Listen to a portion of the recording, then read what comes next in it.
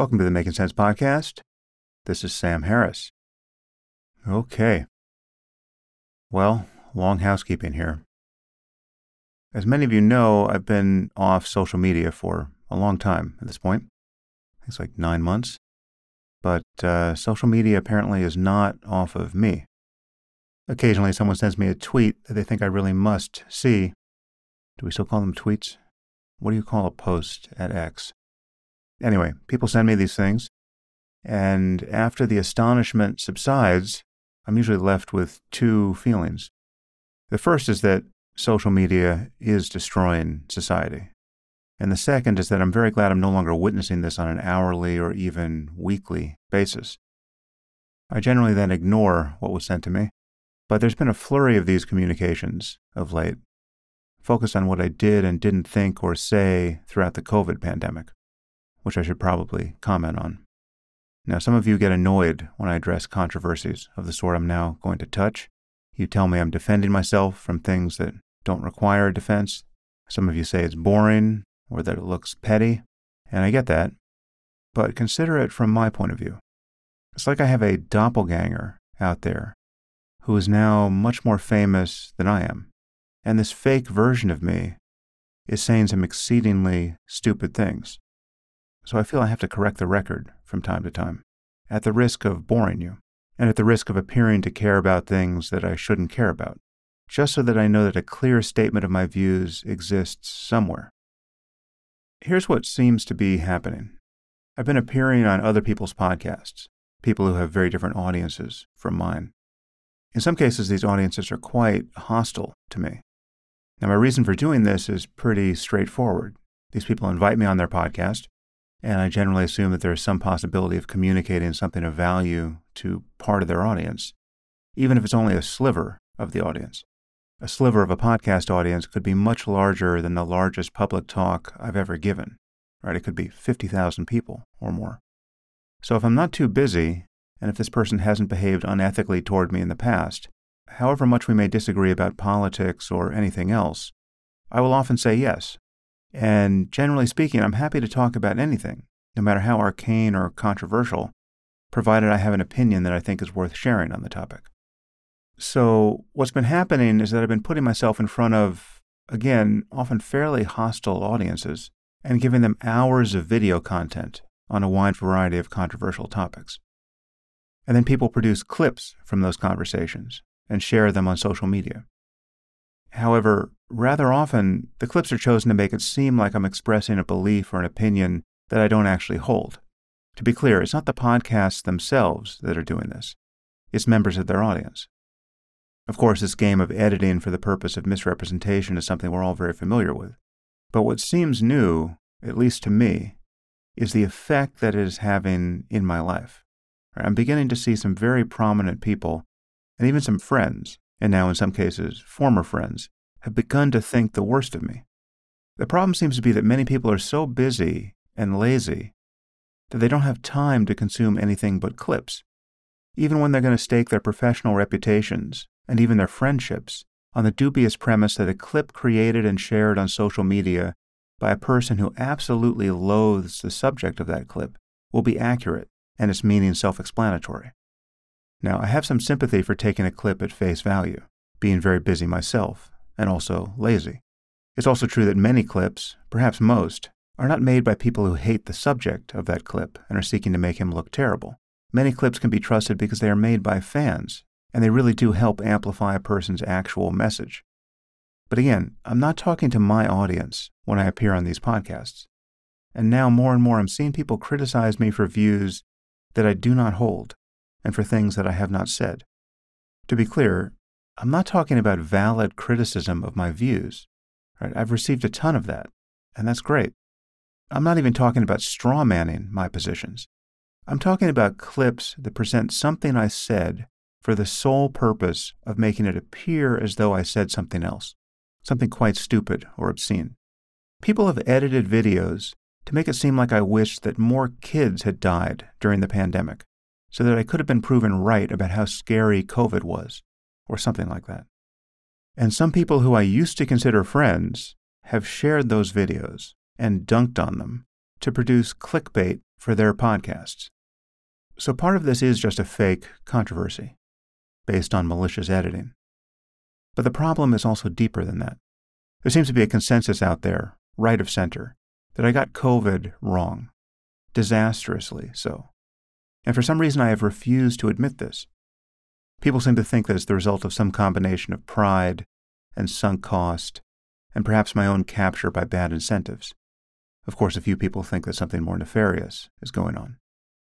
I know that there's also a general feeling of disappointment that while I have routinely challenged prevailing opinion on other topics, I mostly just went with the establishment on COVID. So, for instance, in the years after September 11, 2001, when both the ivory tower and the mainstream media were telling us that Islam is really a religion of peace, hijacked by extremists, and there's no connection at all between its actual tenets and the suicidal terrorism we were seeing in dozens of countries, I said bullshit, and at some considerable cost to my reputation, left of center, which is where I have always lived politically. I even landed on the Hate Watch page on the Southern Poverty Law Center website, or when George Floyd got murdered, and half of our society erupted in protest over an imagined epidemic of racist police killings. I spent 2 hours on this podcast arguing that things were not as they seemed. And there are several other instances where I've been willing to stand against a river of sanctimony and lies coming from the establishment. And yet during the pandemic, I seemed content to just get washed out to sea with everyone else. Trump is bad. Vaccines are good. To many of you, I sounded just like the suits on CNN. Crucially, I didn't forcefully push back against specific policies, like vaccine mandates, that many of you considered unjust.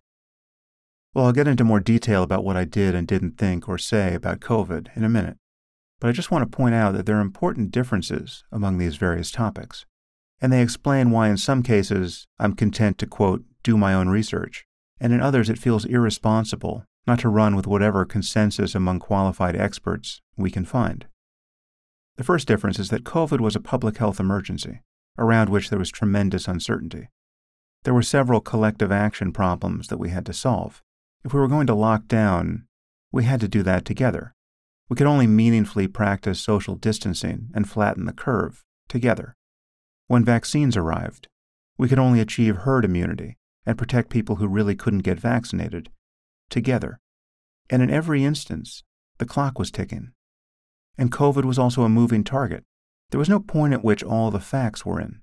They're still not all in. Given this situation, the most responsible thing to do, in my view, was to defer to whatever consensus we could find among experts, until that consensus changed. This was not the situation with jihadism, or the data on crime and police violence in the U.S. These were not moving targets. These are fairly static objects. We've got 1,400 years of data about Islam, and the relevant information is very easy to access. I've read the Quran cover to cover. If you want to know why jihadists do what they do, they will tell you. The data on crime and police violence are also very simple to parse. As much as I've been pilloried by the left for the positions I took on these topics, I was not worried that I might be wildly wrong. But with COVID, the mainstream position was generally as close to the truth as we could get. I know that claim will be controversial to some of you, and I'll defend it in a few minutes. The important point is that this is what I believed, and this belief explains my behavior. And again, COVID was a moving target. There were many things that more or less everyone got wrong in the beginning, because we didn't know what was going on. Wiping down packages for fear of fomite transmission. You remember that? That was rational, until it wasn't. And I believe I made the switch more or less on time. I can't quite say the same for my wife. But there were many things like that, which were rational at first and then became irrational once we had more information. So I'm going to take the time in this podcast to explain what I believed at various points during the pandemic, and what I believe now. And I'll explain why I did or didn't say various things about vaccines and lockdowns and other policies. And I'll mention a few things that I think I should have done differently. But first, I want to illustrate how strange the criticism of me has grown. Here's a tweet from Brett Weinstein from last week. This was sent to me by a podcast guest. Sam Harris is not a moron. Thank you, Brett. Which is why his absurd formulations and failure to update is so baffling. Of course he knows better, and yet his positions are fixed, and his half-baked explanations play as if on a loop. I'll get to the substance of that in a minute, but then someone named Jordan Hall responded. Any chance of compromat? For those of you who might not know, compromat is a KGB term for compromising material that can be used to blackmail or coerce a public figure. The much-discussed P-tape of Trump would have been compromat if it had existed. So Jordan Hall, whoever he is, asked Brett, any chance of compromat? This is compromat on me, right, that would explain my errant and incorrigible views about COVID. And Brett responds, of course, or an even more direct motivation. Of course? What is being imagined here? That Pfizer or Johns Hopkins has got some pictures of me with prostitutes? Or an even more direct motivation? Does this mean that I make a lot of money doing, on average, less than one podcast a year focused on COVID? What, I'm just working the COVID grift by not talking much about it? Or is it by not offending the powers that be, I didn't get demonetized on YouTube, where I don't actually monetize anything? I honestly cannot understand what Brett might be thinking here. Anyway, back to the original tweet, or whatever one calls them. Sam Harris is not a moron, which is why his absurd formulations and failures to update is so baffling. Of course he knows better, and yet his positions are fixed, and his half-baked explanations play as if on a loop. Well, they play as if on a loop because people keep making clips to this effect, and all you apparently watch are the clips. And they are absurd and baffling because I'm not saying what you think I'm saying in those clips. Again, that is the purpose of the clip. But I should say that Brett, more than anyone, has supported and amplified the most malicious liars and trolls in this space. And while I'm trying to be charitable here, it really is a stretch at this point for me to believe that he doesn't know that he's engaged in a thoroughly dishonest smear campaign. This is the man who gave us the extremely wise and useful phrase, bad faith changes everything. Well, it does. It really does. Perhaps I should clear something up here for Brett in case he listens to this. I believe he was once very offended by my summarizing his views about mRNA vaccines inaccurately. This was unintentional. Wherever I have discussed them, and it's only been in a few places, I've said that Brett has called our vaccine policy the crime of the century, which he did, and he predicted that millions might die as a result of it. But the crime on his account has been twofold. It entails our releasing dangerous pseudo-vaccines on an unsuspecting world, and it also entails lying about or otherwise obfuscating the life-saving knowledge of the powers of ivermectin, which on his account was almost perfectly effective as a prophylactic against COVID. Whenever I've mentioned Brett's views, I've generally been careful to describe this twofold effect, but there have been one or two times where I've said something more abbreviated, either because I was speaking quickly, or at least what passes for quickly, if you're me, or I was interrupted. So I said something like, Brett thinks our mRNA vaccines are getting people killed and might kill millions. Right? Whereas I should have more accurately said, Brett thinks our vaccine policy is getting people killed and might kill millions. I've heard through a back channel that Brett was quite outraged that I gave the impression that he believed that the vaccines by themselves might kill millions. And that was a regrettable mistake.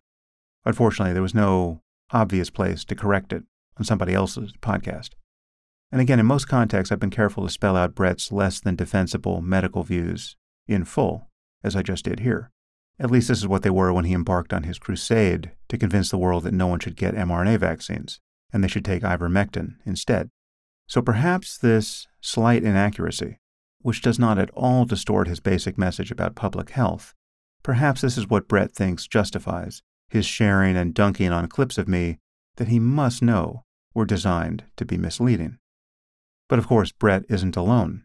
Ben Shapiro, for instance, understands how misleading these clips likely are, but he just couldn't resist amplifying them anyway. So he released a short video titled, Sam Harris Just Said Something Weird, where he reacts to one of these clips, and then sort of criticizes me for something I never actually said, while also wondering out loud whether I was making a slightly different point in context. But of course, he can't be bothered to listen to the podcast itself to figure out what I was actually saying.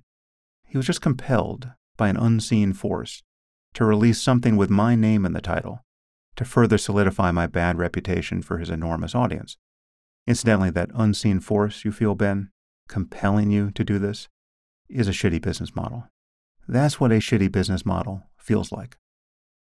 Anyway, the clip that most people are reacting to of late was from the Impact Theory podcast, where I was talking to the host, Tom Bilyeu, a very nice guy whose audience also seems to hate me, who was claiming that where vaccines are concerned, bodily autonomy supersedes everything. On his account, you can never ethically force someone to get vaccinated. Therefore, vaccine mandates are always wrong. Now, I understand the intuition, but I simply pointed out that it was very likely unstable. The moment you dial up the dangerousness of the pathogen and the safety of the vaccine, whatever your concerns about bodily autonomy, at a certain point, the ethics flip, which is to say that it is quite easy to imagine a pathogen so dangerous, especially one that preferentially kills kids, and a vaccine so safe and effective. And if you're worried about needles, just imagine it comes in a pill or a spray. And the moment you imagine this, a virus that will kill tens of millions of kids, and we have a way to prevent this catastrophe that is truly benign, I think any sane person would want the government to force people to be vaccinated and to get their kids vaccinated. I was arguing on that podcast that if you don't believe that's true, if your gut tells you that it just can't be true, you are not thinking clearly enough about what the world would look like in the presence of a pandemic orders of magnitude more dangerous than COVID, and in the presence of vaccines, again, safe vaccines, that could truly stop the disease. I mean, think of smallpox, which killed 500 million people in the 20th century. 500 million people. We got rid of smallpox with the smallpox vaccine. Well, it appears that millions of people have watched that clip, and they now imagine that I was defending a paranoid response to COVID across the board. They think I'm claiming that if the pandemic had been much worse, the most extreme things we did would have made sense. So, and I'm not quite sure how they think I'm trying to sneak the rabbit into the hat in this way, but here goes. Therefore, everything did make sense. So Anthony Fauci was right about everything, and the crazy people wearing masks while driving alone in their cars were right, and it was right to close the beaches, and everyone who got demonetized on YouTube should have been demonetized.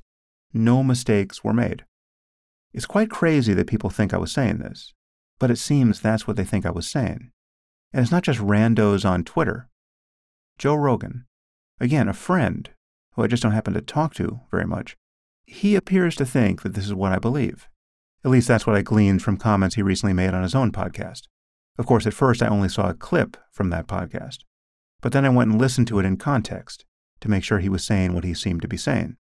And it really does appear that Joe thinks that I have rationalized my crazy and now debunked positions on COVID, though it's not clear what he thinks those are, by saying that if COVID had been worse, I would have been right. He thinks these are the kinds of contortions I'm making in a desperate and egocentric effort to save face, where on his account what I should do is just swallow my pride and apologize. Well, I'll get back to that. There's another clip circulating where I seem to be enthusiastically defending the pharmaceutical industry and even its greediest excesses. Again, that's not what I was doing. As I've said many times on this podcast, I am quite worried about the perverse incentives and profit motives of drug companies. In fact, I even said this at considerable length on the very podcast from which this clip was taken. There really are some perverse incentives in the drug business. Forget about the release of poorly tested and dangerous drugs, which of course is worth worrying about. The opposite sometimes happens.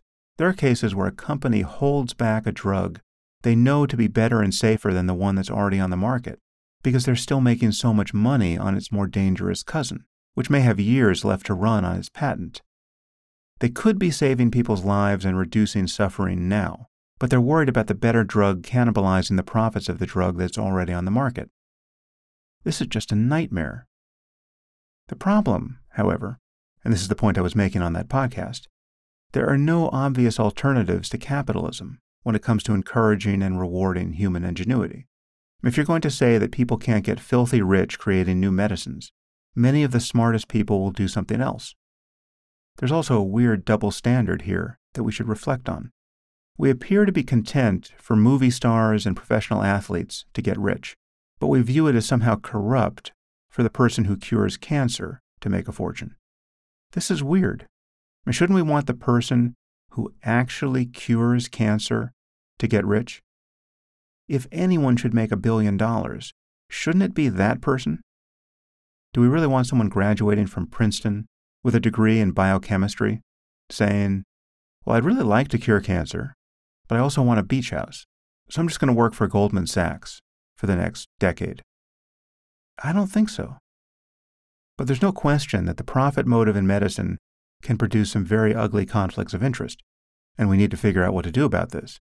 Strangely, the people who think it's just obvious that the government should control the drug market are the very people who 5 minutes later will tell you that the government is the most corrupt and incompetent institution of all. In any case, I think there is a role for government here, but I think it's probably more a matter of funding research and also creating a guaranteed market for rarely used medicines, like new antibiotics that most of us will take for 10 days once in our lives. Anyway, I want to say a few things about what I believe about COVID and the mRNA vaccines, as well as our collective response to the pandemic, and about what I did or didn't say in recent years and why I did or didn't say it, so as to clear up some of this misunderstanding. First, on this sunk cost point, the notion that I'm so dug in and my ego is so invested in having staked out certain positions on COVID that I just can't admit how wrong I was. This is a total hallucination. I have not talked about COVID or vaccines or specific policies much at all. And this criticism is coming, in the cases of Brett and Joe, from people who have literally done hundreds of podcasts on these topics. I mean, to my eye, they're the ones invested in a narrative around COVID. Okay, the few times I've spoken on these topics, I have clearly stated that, 1, I'm not an expert in any of the relevant fields. Neither are Joe and Brett, by the way. I'm not an epidemiologist or an immunologist or a virologist or a biostatistician, so I have never pretended to be an authority on COVID or vaccines or public health policy. So my ego really is not bound up in my being a credible voice on these topics, because I'm not one. And I have always simply recommended that people follow whatever the most mainstream consensus among experts appears to be at any given moment, all the while bemoaning the fact that there are some very ominous signs that our institutions had become so politicized that we couldn't trust them as much as we should have been able to. That doesn't mean that everything they said was a lie, but it was a bad situation, which I've talked about a lot on this podcast. And second, I've always said that COVID has been a moving target. Our understanding of it has changed over weeks and months and now years. And therefore, what was rational and ethical to do at one point seemed less than rational and ethical later on. And there were definitely instances where the public policy seemed to be out of step with the science. I have never denied this.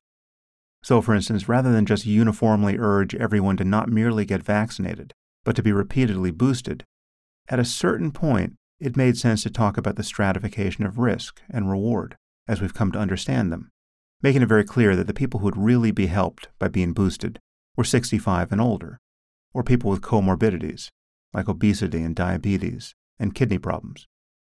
Did we make mistakes in our response to COVID? Absolutely.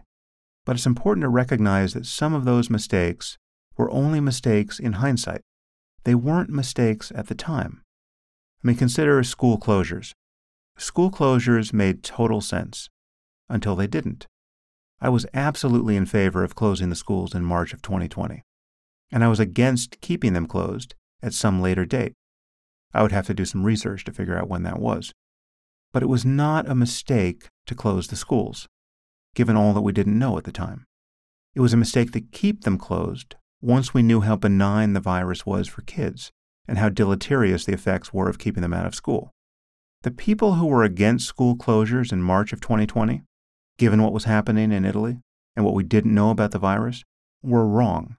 Those people were against everything. It doesn't matter that they were eventually proven right about school closures. They weren't reasoning on the basis of real health information.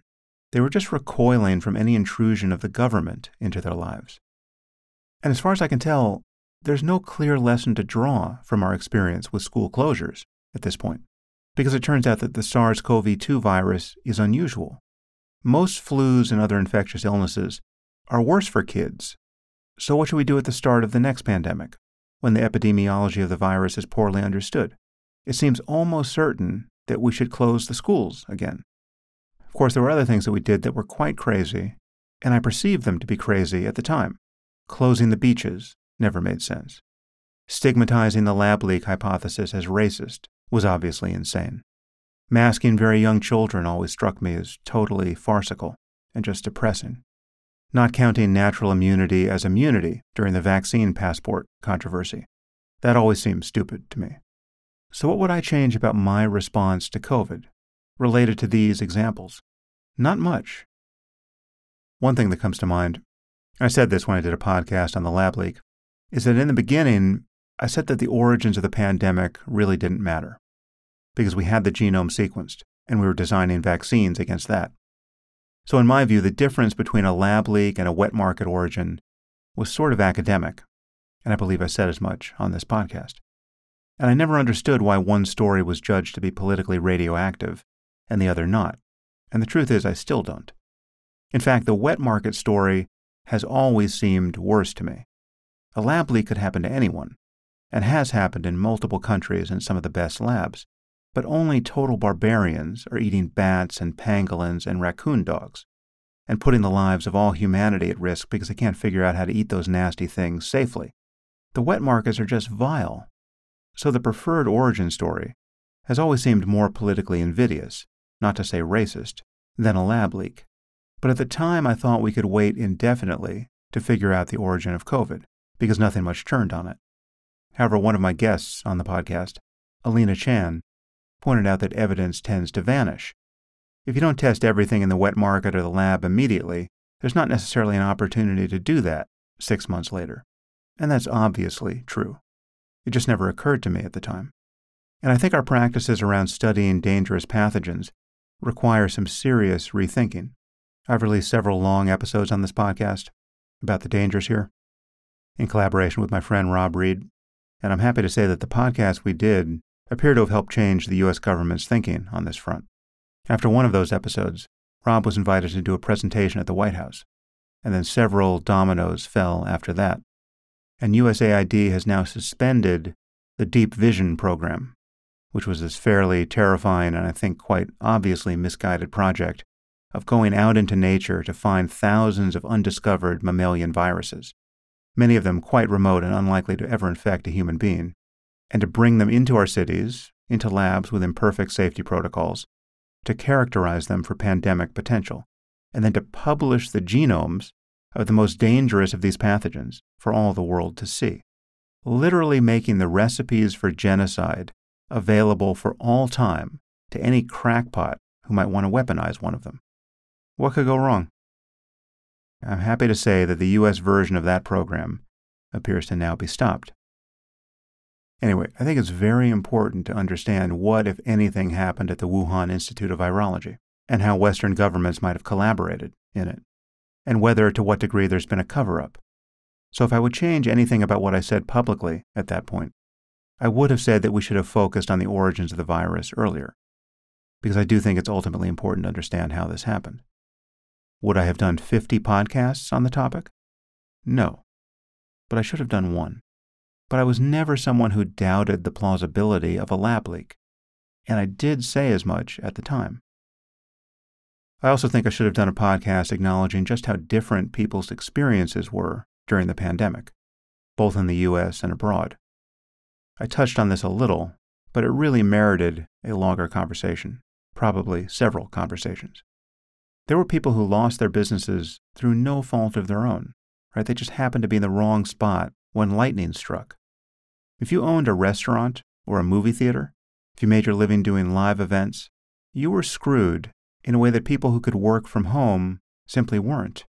And this disparity existed at every level of the wealth hierarchy. For instance, I think this probably explains the crazy things that Elon Musk was saying and doing at the time. I think Elon looked deep into the abyss and understood that electric cars and rockets are among the things one is least able to build from home. And so he realized that taking COVID seriously posed an existential threat to both of his core businesses. So he just wasn't going to do that. Okay, I get it. But that doesn't change the fact that what he was saying both in public and in private about COVID was delusional. There are also people who ran afoul of the public health orthodoxy and got censored or demonetized on various platforms. In certain cases, this might have been warranted.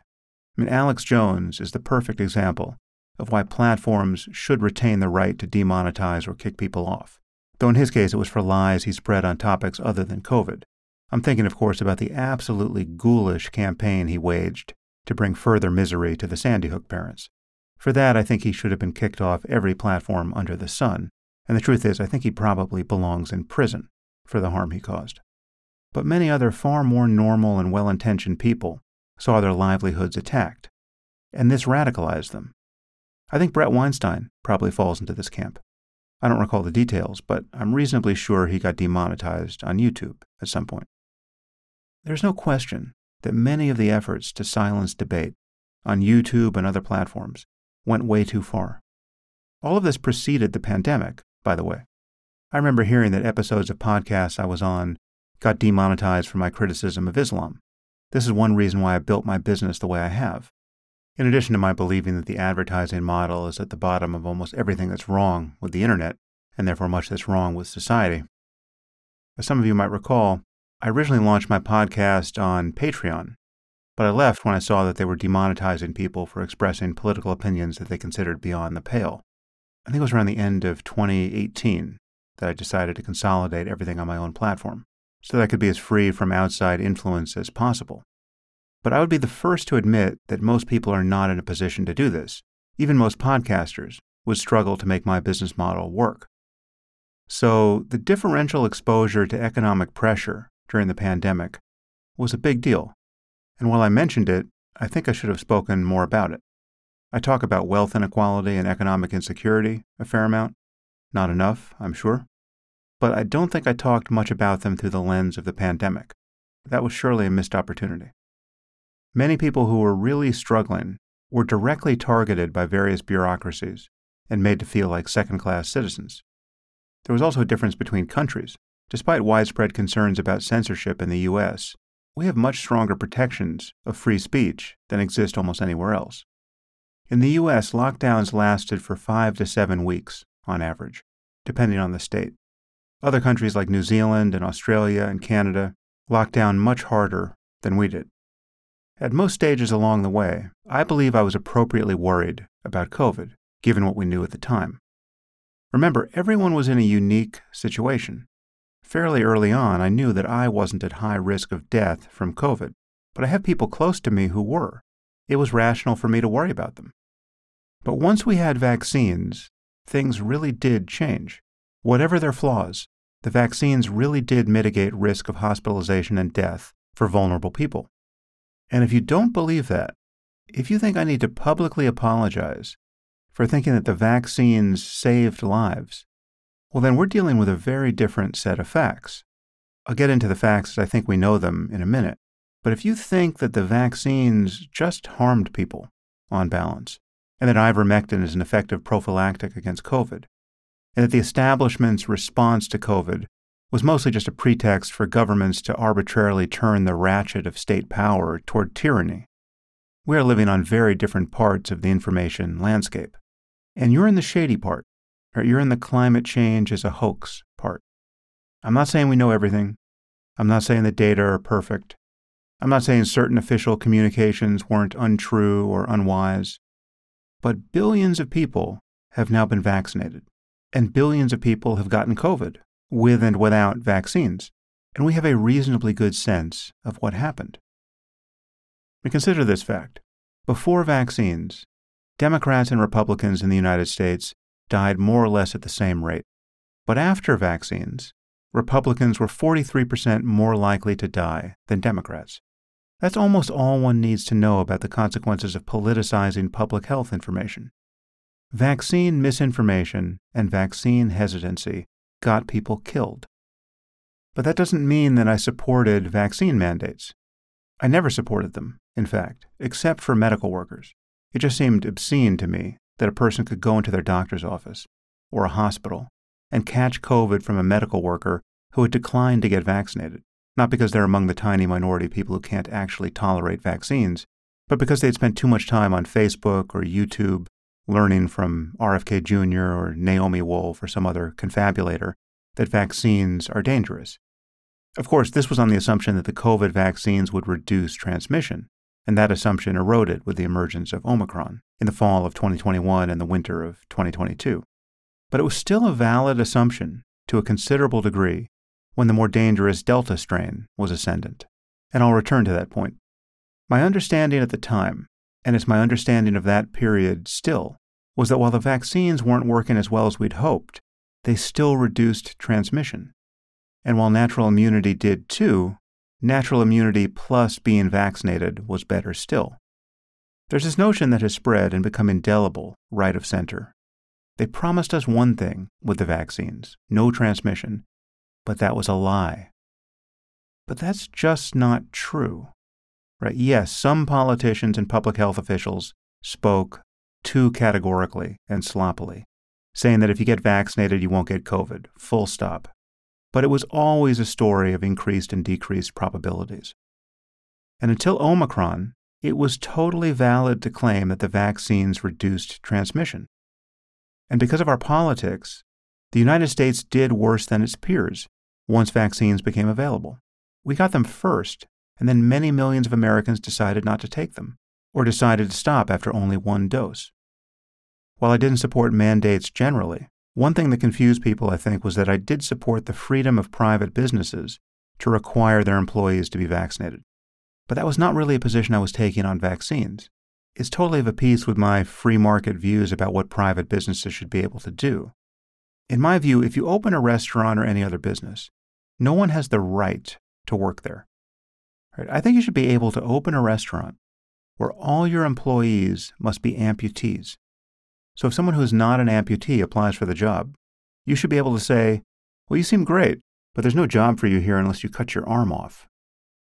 So yes, I think businesses should have been free to require that their employees be vaccinated, especially if they wanted to be able to advertise that all their employees were vaccinated, when that would have mattered. Of course, it no longer does. This free market view also confuses people on the topic of free speech and censorship. Here I tend to take the side of the entrepreneur who might be starting a social media platform. Should someone starting a new social media platform be forced by the government to publish the conspiratorial ravings of someone like Alex Jones? No. You should be able to start any social media platform you want. Not letting Alex Jones on your platform, as not even Elon does, is not a violation of his First Amendment rights. The First Amendment limits what the government gets to do. I think the terms of service of private platforms should be whatever their owners and employees want them to be, which means I think Alex Jones should be able to start his own social network where he can talk to as many crazy people as he wants. Someone recently sent me another podcast clip on the issue of censorship. It was from Brett Weinstein, again, talking to a previous podcast guest of mine, Michael Schellenberger, another person who appears to have lost the plot, or rather now sees plots everywhere. I wound up listening to about 30 minutes of this podcast, so I'm reasonably sure I understand what Brett and Michael were saying in context. Brett thought it highly suspicious that Schellenberger had found himself on a podcast with me and Renee DiResta, because they both think Renee is a CIA mole of some kind, and the linchpin of what they call the censorship industrial complex.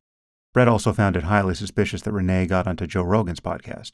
He seemed to be suggesting that she is the tip of the spear of some sinister influence campaign. Well, Brett, I can clear up part of this mystery for you. Schellenberger found himself on a podcast with Renee DiResta and me because I invited both of them to appear on that podcast, my podcast, along with Barry Weiss, because I thought the four of us could have a good conversation about the so-called Twitter files.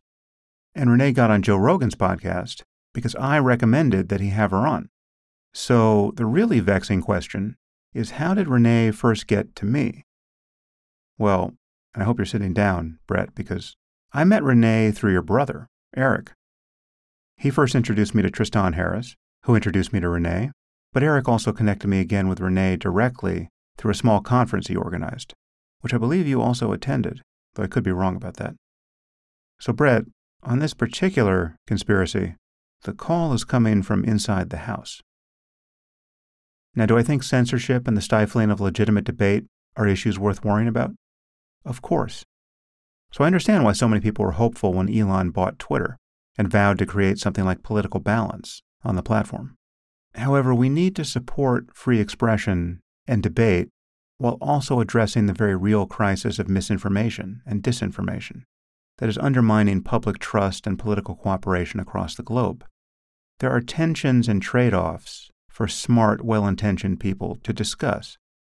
Buying Twitter, firing 80% of the staff, baselessly accusing your former head of trust and safety of being a pedophile, deleting the accounts of real journalists, and raising the profiles of conspiracists and white supremacists, and then threatening to sue the Anti-Defamation League when it complains about the most nauseating eruption of anti-Semitism to be seen in a generation. This is not how a serious person would address these issues. Okay, back to COVID. As I was saying, after the vaccines arrived, I became much less worried about COVID, as seemed rational.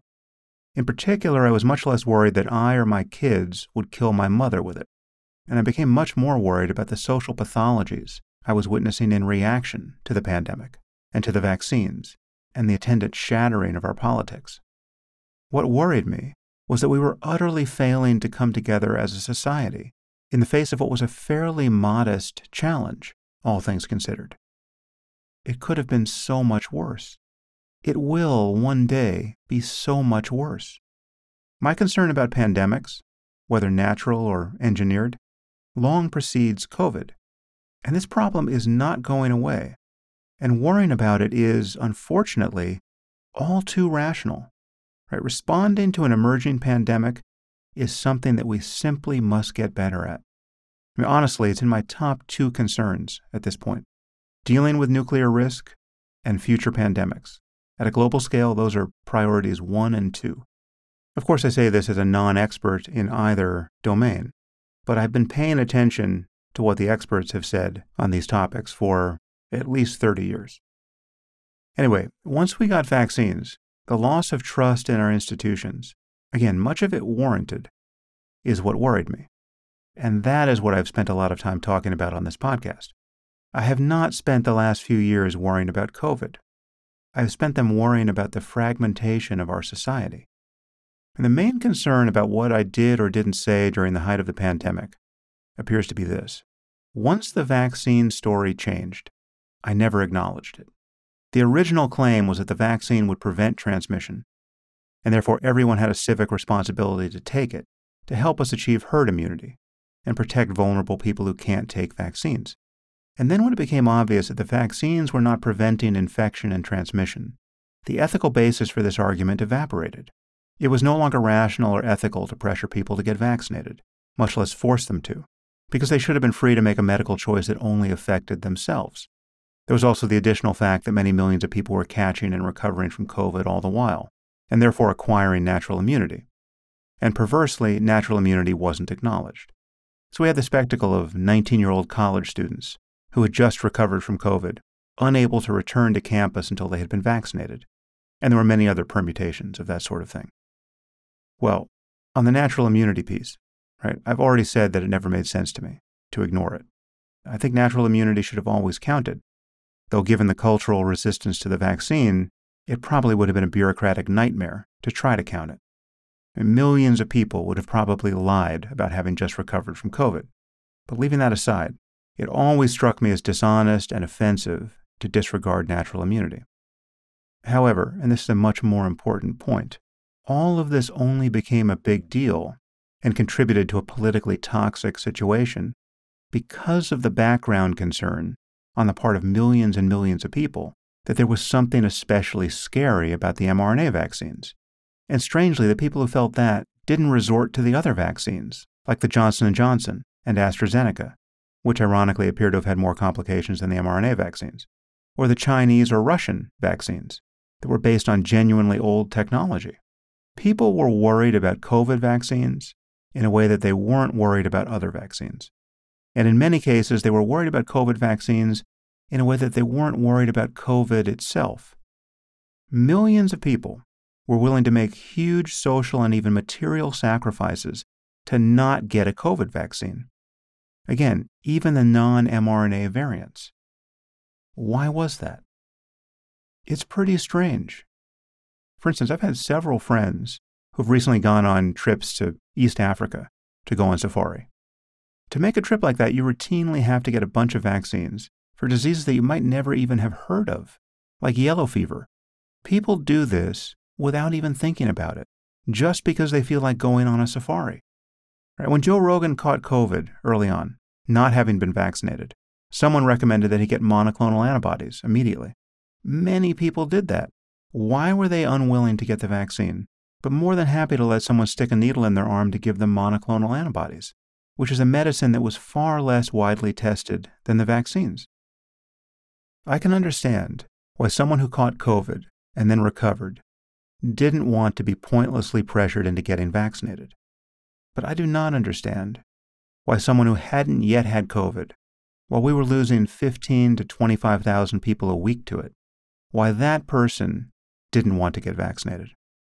That person, of which there were millions, I believe was being spooked by a very noisy public conversation, born of a breakdown of trust in our institutions, the outrage machine of social media, where lots of scared people were doing their own research, and an anti-vax cult was seizing the moment to spread misinformation.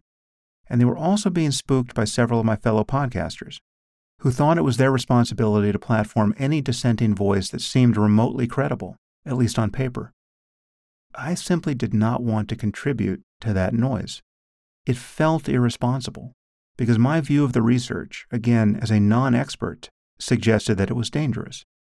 So I did just a few podcasts on COVID, and that's where I left it.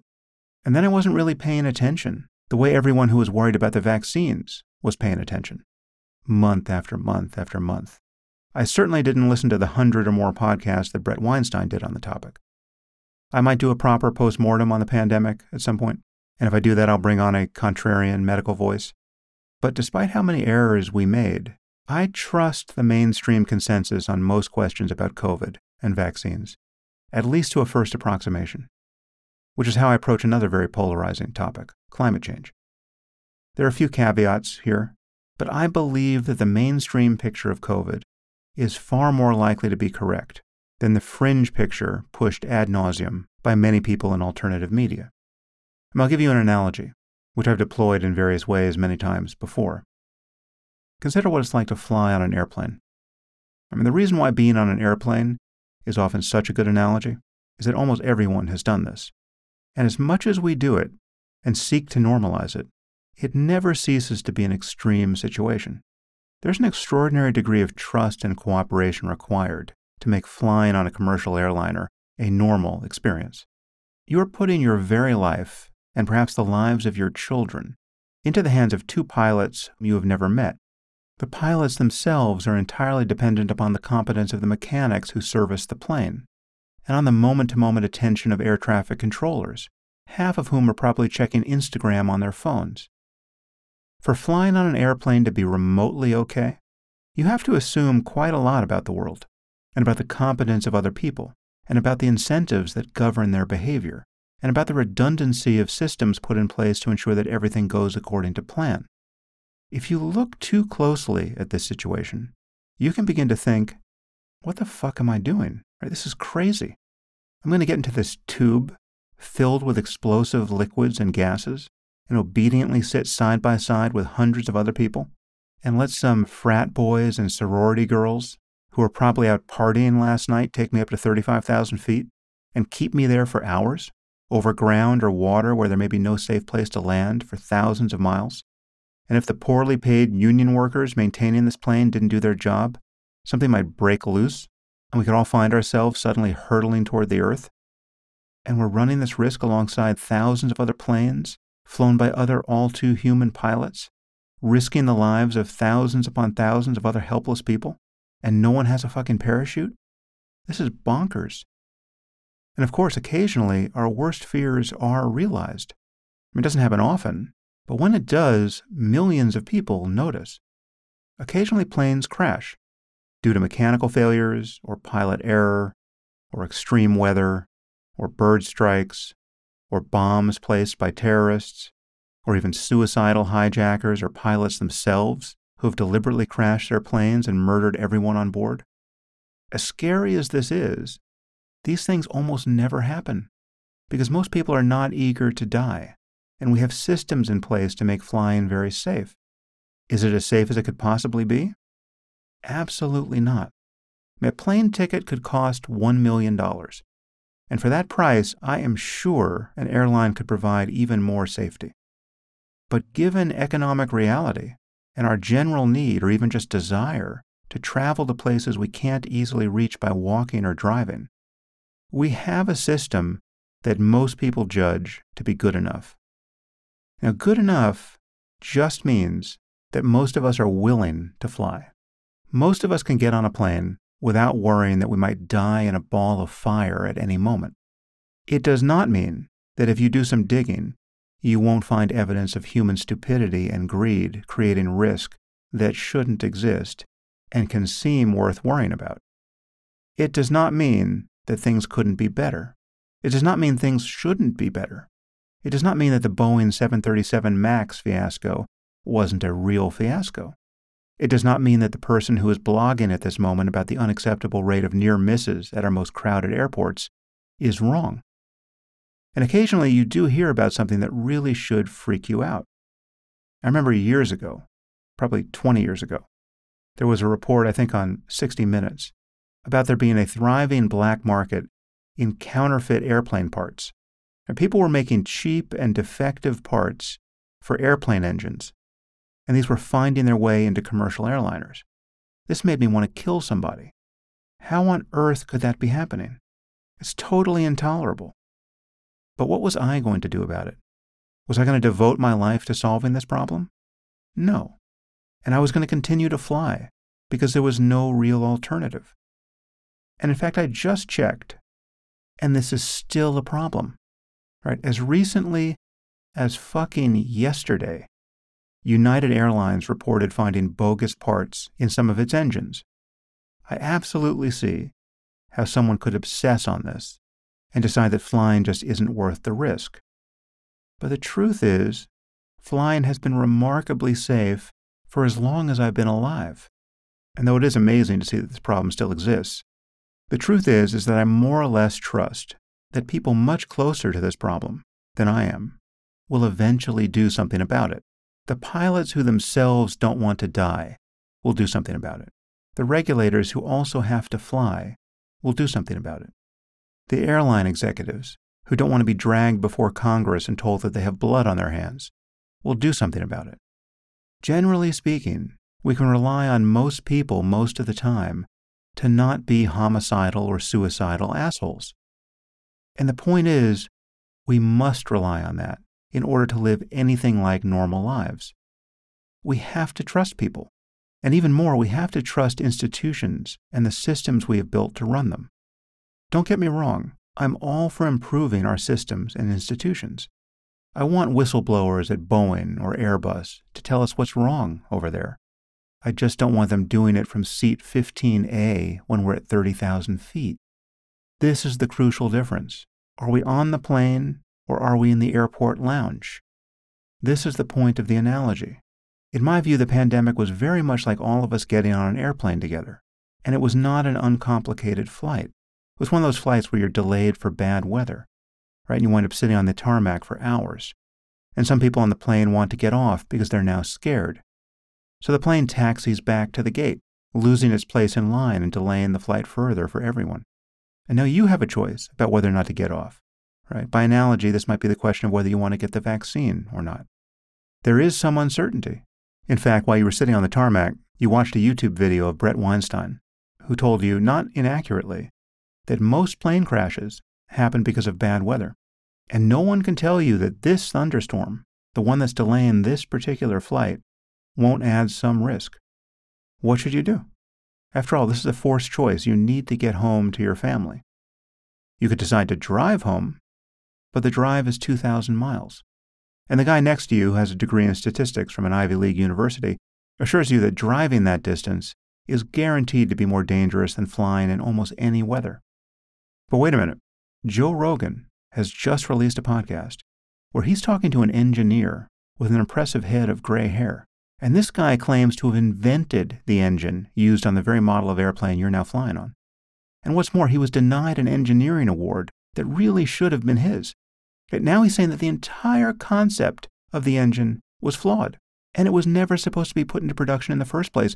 It was just a concept engine. And it doesn't matter how many times these planes have flown in the last year. They should all be grounded. There's been a conspiracy between all the airlines not to admit this because they'd lose billions of dollars. Are you fucking kidding me? I think you get where I'm going. Is the analogy perfect? Probably not. But my point is, there are situations in which there is no substitute for trust in institutions and procedures and aligned incentives. If I'm sitting on the tarmac, wondering if it's too dangerous to take off in this particular rainstorm, I need to trust that the pilots are wondering the same thing and relying on good radar information and other tools which are getting better every year, not worse. The moment that trust breaks down, the moment I'm asked to consider whether the pilot might be suicidal, the moment Jordan Peterson tells me that this particular airline has stopped X-raying the luggage of Muslims, even if they come straight out of an Al-Qaeda training camp, because it's now considered a microaggression and everyone on the airline has gone woke, normal life becomes impossible. And throughout the pandemic, my goal was to help make normal life possible again, and to not add to the cacophony of voices that were making that harder rather than easier. Yes, there are situations where sunlight is the best disinfectant, and we should talk about absolutely everything for as long as it takes. And there are situations where we all just have to cooperate, guided by the best information available. So no, once we've taxied onto the runway and the engines have begun to roar, no, I don't think that is the moment to bring RFK Jr. over the PA system to just ask questions. When we're already at 30,000 feet and there really is no alternative but to land the plane safely, I don't want the guy beside me to start taking a poll of the passengers to see whether we still trust the pilots. Being on an airplane is not a normal situation, and neither was the pandemic. And the truth is I mostly dealt with this by concentrating on other things. Again, I only did a few podcasts, spaced out by many months, generally recommending that people get vaccinated, whereas I did many podcasts worrying about the fragmentation of society. And if you are still critical of my views about COVID, and you think the vaccines were a bad idea, take a moment to answer the following questions, because we probably have very different beliefs in our heads. How many people have died from COVID in the United States? Do you know what the official total is? I'll tell you in a moment, but what number do you have in mind? Do you know the official number but just think it's wildly exaggerated because we didn't distinguish dying from COVID and dying with COVID? Do you think it was exaggerated by 20%, 50%, 90%? Do you not even have a number in mind? Do you just think we have no idea what happened? Okay, until proven otherwise, I think the official number is probably approximately correct. What is that number? The CDC currently puts the total U.S. deaths at a little over 1.1 million. Do I have to apologize to anyone for thinking that that number is approximately correct? What do I mean by approximate? Well, would I be astounded if it was off by 25%? No. Would I be astounded if it was off by an order of magnitude? Yes, I would. Right? If only 100,000 people died from COVID in the U.S., the world is not the way I think it is. Incidentally, at least two of the guests I had on this podcast in the first month of the pandemic estimated that we would have something like 1 million deaths in the U.S. before the dust settled. This was at a time when Elon Musk was telling people that COVID would quickly become a cold and that basically no one would die from it. So perhaps it's Elon who should apologize for misleading people about COVID. In any case, until proven otherwise, I accept the CDC data and believe that we had something like 1 million deaths from COVID in the U.S. Next question. How many of those deaths were of people under age 65? Many people imagine that more or less everyone who died was 80 years old. Take a moment to come up with a number. Let's stipulate, for the sake of argument, that 1 million people died in the U.S. How many do you think were under age 65?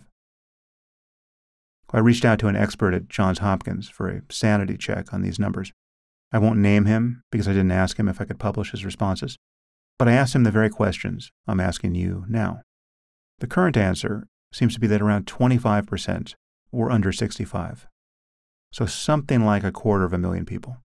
The vast majority of these would have been over 50. There were some thousands of younger people who did die from COVID, but the majority of those under 65 would have been 50 or above.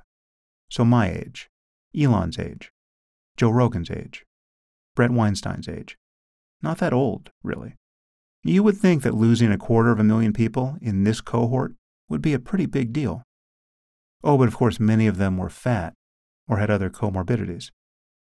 Everyone in the anti-vax and vaccine-hesitant world seems to emphasize this point, as though it were somehow morally or politically irrelevant.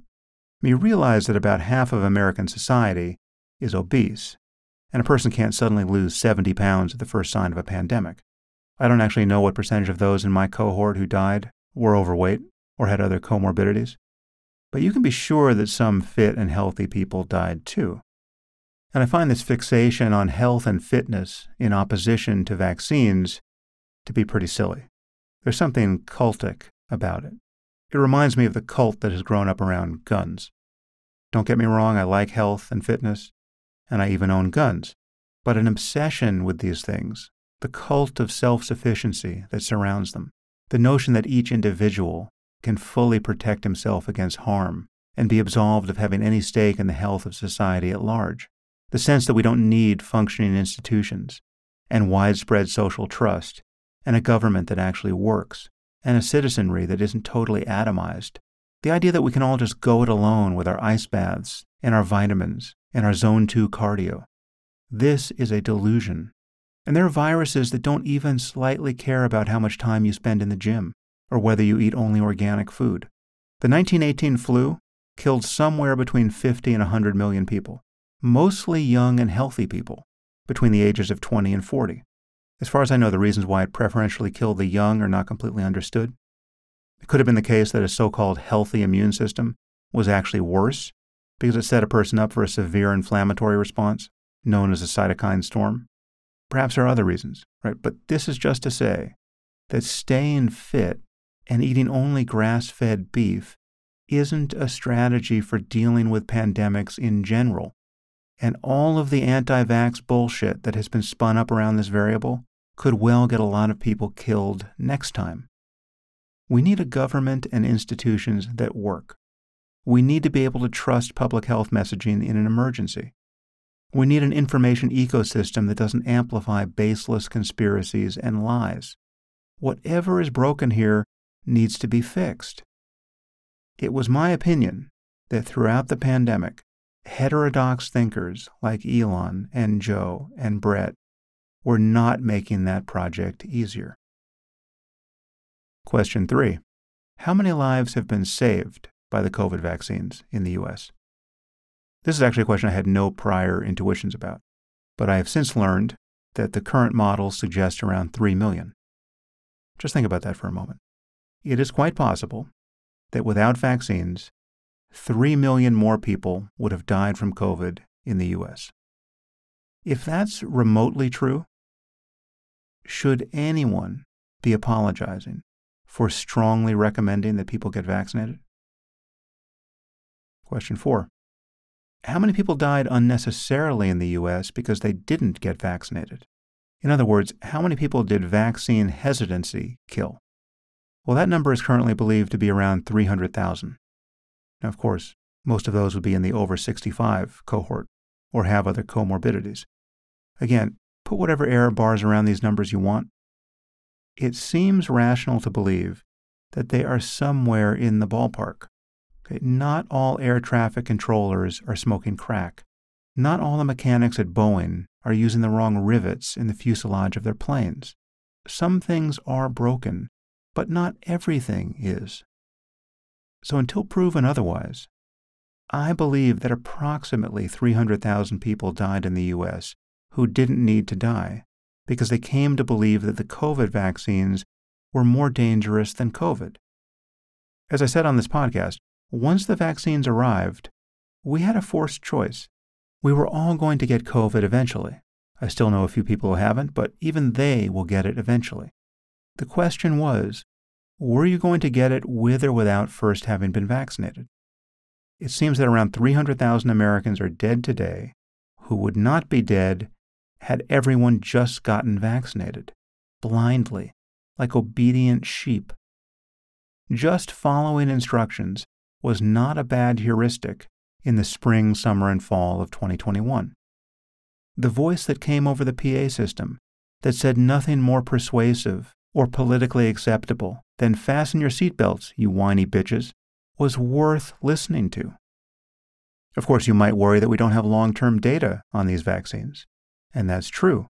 But we also don't have long-term data on the consequences of getting COVID without having been vaccinated, apart from the short-term data of watching people die unnecessarily by the hundreds of thousands because they weren't vaccinated.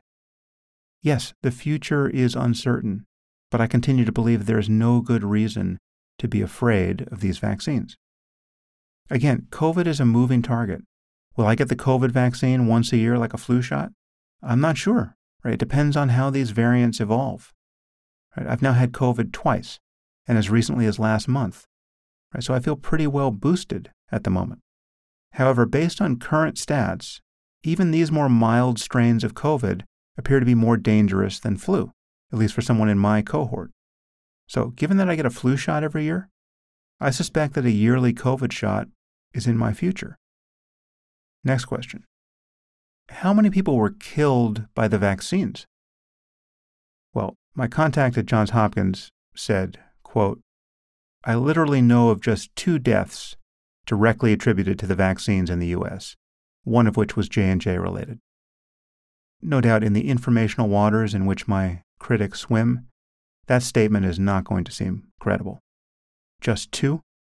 And only 1 mRNA related? I don't know what to tell you, fellows, but where are the bodies? Right? I'll grant you that there could be more than 2. Let's put the number at 2,000. What is there to talk about? Let's put it at 20,000, a 4 order of magnitude error. Given the other numbers I've just cited, what is there to talk about? Next question. What was the difference in the risk of hospitalization or death between those who had been fully vaccinated compared to those who hadn't taken the vaccine?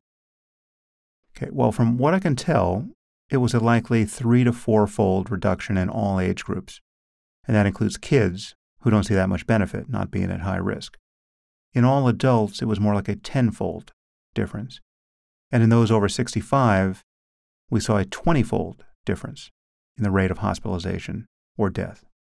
Personally, I probably had a low risk of hospitalization and death from COVID, though I did know people with my same profile who did get hospitalized. But would it have been rational for me to have run a 10x greater risk of hospitalization and or death just because there was a lot of chatter, mostly from non-experts, about how scary these vaccines were? I don't think so. Next question. Is there any reason to believe that ivermectin or hydroxychloroquine are effective prophylactics against COVID, i.e. adequate substitutes for vaccines? Unsurprisingly, this question provoked a one-word response from my guy at Johns Hopkins. No. Next question. What about the risk of myocarditis from the vaccines, especially for young men? This is something that I acknowledged on the podcast as soon as I became aware of it, which no doubt was later than many people who were pretending to be vaccine experts became aware of it. If you're conspiracy-minded, if you assume that everyone is lying, if you're convinced that everything is more dangerous than advertised, well then I'm sure you will detect real conspiracies and real lies and real dangers sooner than most other people. That doesn't mean that you have cracked the code for how to live in this world. Apparently Brett Weinstein is over there thinking that someone at Pfizer might be blackmailing me with a P-tape. Okay, so yes, if I were into that sort of thing, he will have been the first one to have found me out. Anyway, my contact at Johns Hopkins informed me that the myocarditis that is a potential side effect of the mRNA vaccines is very different from other forms of myocarditis, in that there's generally no long-term clinically significant consequence from it. Also, the risk can be mitigated by spacing the 2 doses of the vaccine by more than 3 or 4 weeks apart. Now, I can imagine in Joe and Brett's world, that sounds insane. Well, again, we had a forced choice from the spring of 2021 on. Get COVID with or without a vaccine. The official numbers if they are remotely correct, still make it look like the right choice to have been fully vaccinated? Is it the clear choice now, with the current variants, for a 17-year-old boy, given the increased risk of myocarditis and the exceedingly low risk of hospitalization and death for that cohort? I don't know. I would have to look at the most recent data and find out what most experts think. Again, I am not a physician, and I have never played one on this podcast.